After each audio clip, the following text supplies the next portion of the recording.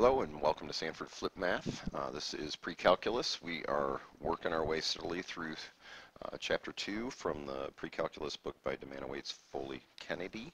And we are talking about rational functions today. And we are focusing on, first of all, what is a rational function? Well, shockingly enough, a rational function has to do with a ratio, or some might say a fraction, that's made of, not a fraction, but a fraction that's made of two polynomials, or at least can be written as a fraction of two polynomials. So an example might be x plus 3 over 7x minus 4. That is a rational function. In a technical way, I suppose you could even consider x plus 3 over 1 a rational function, although nobody does look at it that way. Technically, 1 is a polynomial. It's not very exciting, and the reason that nobody really looks at these as rationals, even though it kind of fits the definition, is because the excitement for rationals comes when you look at the denominator, and if a denominator ever gets to be 0, that's a problem. So there are vertical asymptotes involved there. So just a reminder back to section 1.2, the denominator can't be 0, so that when that happens, either we get a whole or an asymptote, some kind of a discontinuity. Okay. Some other examples might be y equals 2 over x, x squared plus 3x minus 7 over x minus 5. I mean, anything that deals with a fraction with x in the denominator. So that's really not considered a rational equation, even though you can write this as x over 2 for the same reason. There's no variable in the denominator, so we don't really think of that as rational. Okay. I do want to point out something that doesn't look rational, but actually is. For instance, this. It's kind of like a mixed number. It's like the mixed number for rational functions, and the idea here is that I could write this, remember this is over 1, if I get a common denominator here, then this becomes 2x plus 4 over x plus 2 plus 1 over x plus 2, which means I could write this 2x plus 5 over x plus 2. So this is definitely rational. And what that means is what was originally here in blue was rational because it is a function that can be written as the ratio of two polynomials. Okay? All right. This is actually what we're going to talk about next, transformations of y equals 1 over x.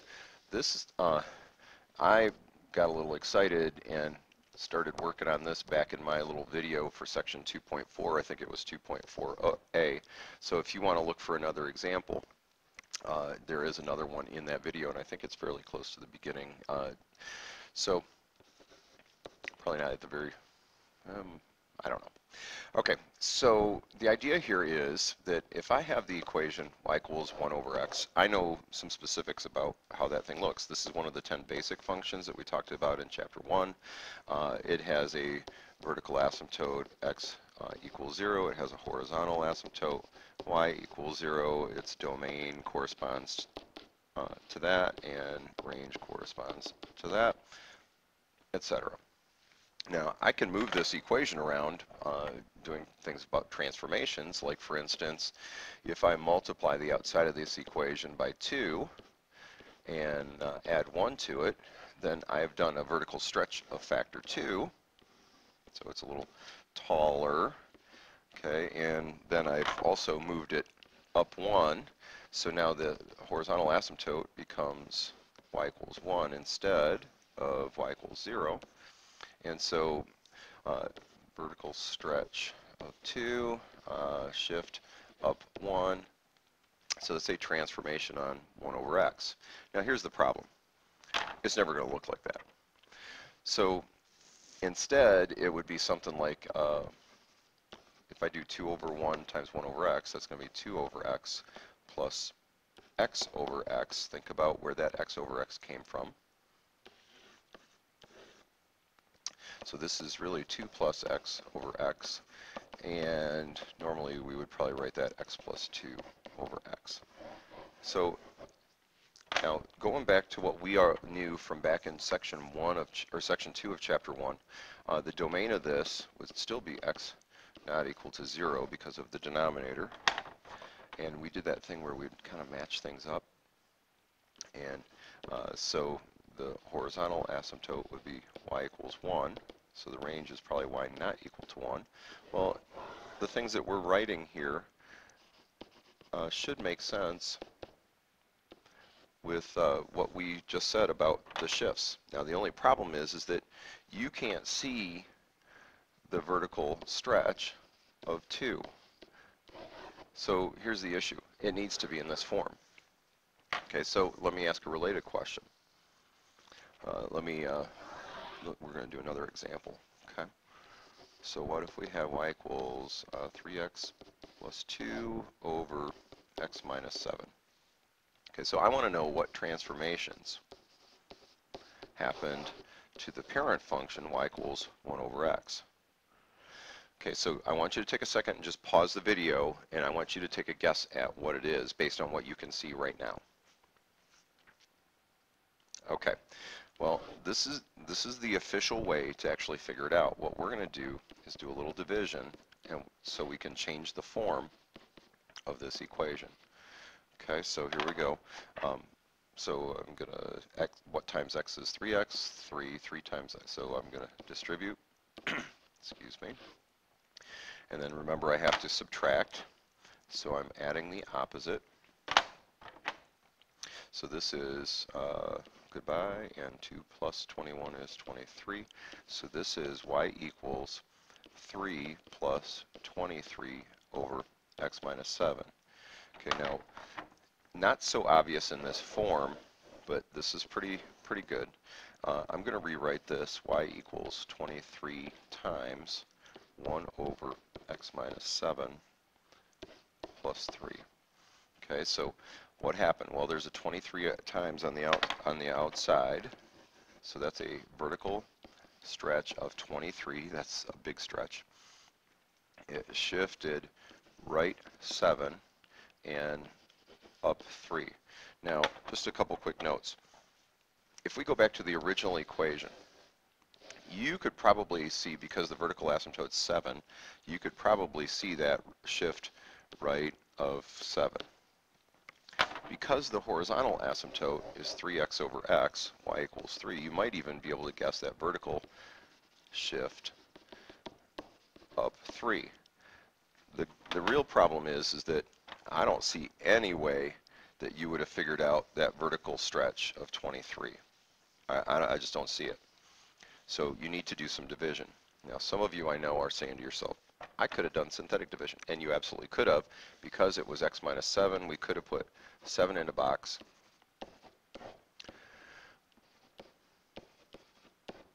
Okay, so this would have been 3 plus 23 over x minus 7. And then the rest of what we just did follows from what we just did, from you know how we handled it just a second ago. Okay, so worth seeking out examples like that, and that obviously is something that will be on the test. Okay, there's another big topic in this section, and that is solving rational equations, or in other words, finding the zeros of rational functions.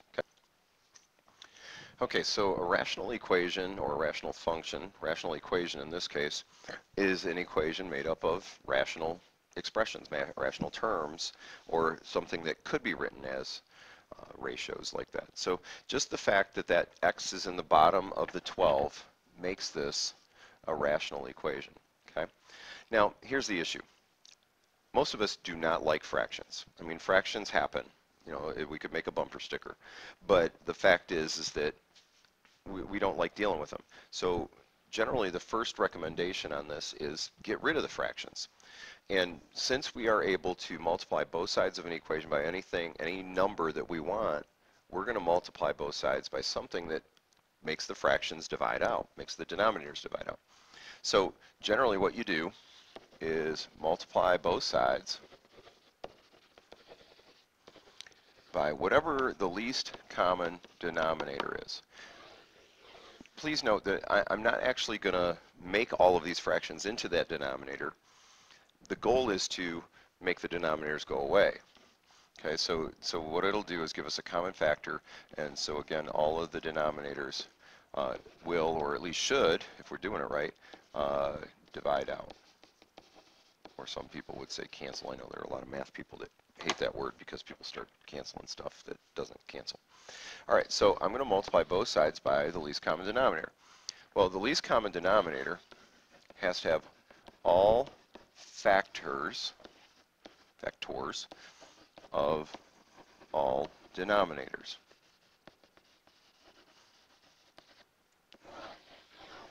Well, the only denominator here is x. So it just needs, the common denominator for this is pretty straightforward. It's x. So every single term gets multiplied by x. So x times 2x, x times 12 over x. Now, I'm going to do a little aside here. X times 12, that does not look like a 12. That looks like pi. I don't know what came over me. It's all that pumpkin pie I've been eating. Well, x divided by x is 1, so 1 times 12 is 12. So ultimately, this is just plus 12 equals. Now, don't forget to multiply by your denominator on the right also. Okay, so lo and behold, this is now a section 2.1 problem. This is actually an Algebra 2, even an Algebra 1 problem. So we're going to solve this. So the thing to note is we have an exponent of 2, so this is a quadratic. Typically, we solve quadratics in standard form. Okay, so I just subtracted 11x from both sides. We could factor this, or we could do quadratic formula. I know some of you are looking at this saying, I don't like a being not 1, so I'm going to do quadratic formula. Okay, go ahead. Okay, signs have to be the same. They have to be minus. Factors of 24 that subtract to 11. Sorry, add to 11. Probably 3 and 8 is my goal, is my guess. So I don't know. Let's just try some stuff. So I need to be 12 here. So let's do like that. So this ends up being negative 8x, and this is negative 3x. That adds up to negative 11x. Woohoo! Got it. All right. So 2x minus 3 could be 0. Or x minus 4 could be 0. So 2x could be 3, x could be 3 over 2. I know some of you would rather write that 1.5. X could be 4. Okay. Okay, now before you get too excited, there's a big but coming. Not such a big but for this one, but there is a big but. Must check all possible solutions if any of them make denominator equal 0, they or it is extraneous. Nope, got too many A's in there. Extraneous. Extraneous means that it's extra and it's aneous. Yeah, I don't know what that means. It's extra and erroneous. It's extra and it's wrong. Okay, so here's the deal. You don't have to get all excited about checking every detail of the problem unless you want to be absolutely, absolutely sure. But here's the deal. Any solution, if it makes the denominator 0, it's not a solution. Go back to the denominator. 4 does not make that denominator 0, so it's good. 1.5 does not make that denominator equal 0, so we're good. So we can keep both of these solutions. Okay, so less of a big deal this time. We got lucky. Okay, so here's a quick recap. Multiply both sides by the least common denominator. The denominator should cancel out. The least common denominator is the denominator that has all of the factors of all the denominators. Solve it. Once that happens, solve it like you would any other problem, and then check for any extraneous solutions. So any solutions that make the denominator equal 0, they're out. Okay, not allowed. All right, so looking at one more example and then we'll be done. If I'm going to look at the least common denominator, remember it has to have all factors of the denominator. Well, it would be really nice if I knew what the factors of all the denominators were. Okay, so I know I need an x plus 2. I know I need an x minus 3. Okay, so automatically my least common denominator so far is x plus 2 times x minus 3. Okay, now if this thing has any other factors in it, then I need more. Okay, so this is x minus 3, x plus 2. Let's just double check that. X squared comes from x times x. Outer would be plus 2x. Inner would be a negative 3. Yep, that gives me that. And negative 3 times 2 is negative 6. So I'm good. And notice that x minus 3 and x plus 2 are already in my least common denominator. So I am good to go. So we're going to multiply both sides by x plus 2 times x minus 3. Now please be careful in this step. I'm going to use the T word. I know you don't like it, but you're going to have to think. Okay, so this whole thing is going to multiply this fraction. And when I do that, x plus 2 is going to cancel out or divide out. And that leaves x times x minus 3 plus.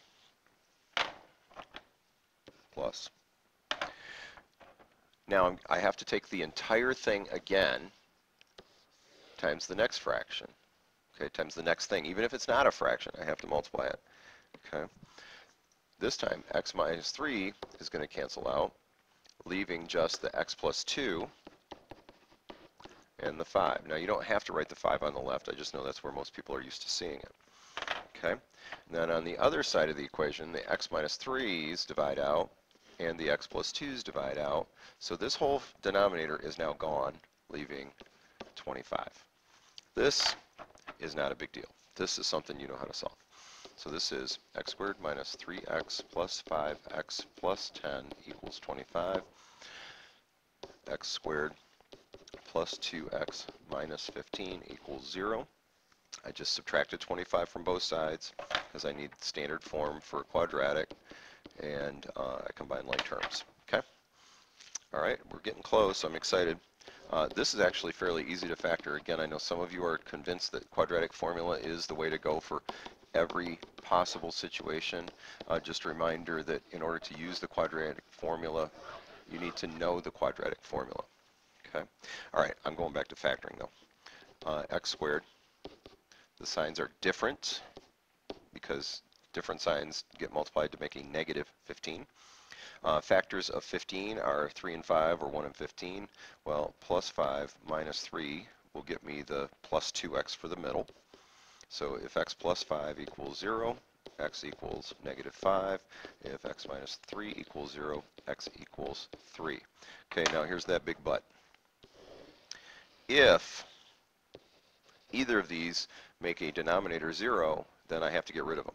I have to get rid of that one that does. Okay, so negative 5 plus 2, that doesn't make that 0. It doesn't make that 0, and the same factors are here, so negative 5 is good. Okay, x equals 3. Well, x equals 3 doesn't make that denominator 0, but it does make that denominator 0. So positive 3 is out. Okay, so here's the deal. When you're doing this, I need to see that you saw the 3, that it was part of your solving process. You didn't do anything wrong. It's just the act of multiplying both sides by something with a variable in it can add a solution that wasn't there. It can give us an extra solution. Okay, so again, there's no mistake in there. It's just you have to be aware that this process can get you a solution that doesn't actually work. Okay, so 3 was an extraneous solution. An extraneous solution is not a solution. Okay, an extraneous solution is something that we thought might have been a solution. It is extra. It is wrong. You dump it. Okay, so the only solution here was x equals negative 5. All right, if any of that is going too fast, you are in control. Rewind, replay, come visit often. Thank you so much. Oh, and bye.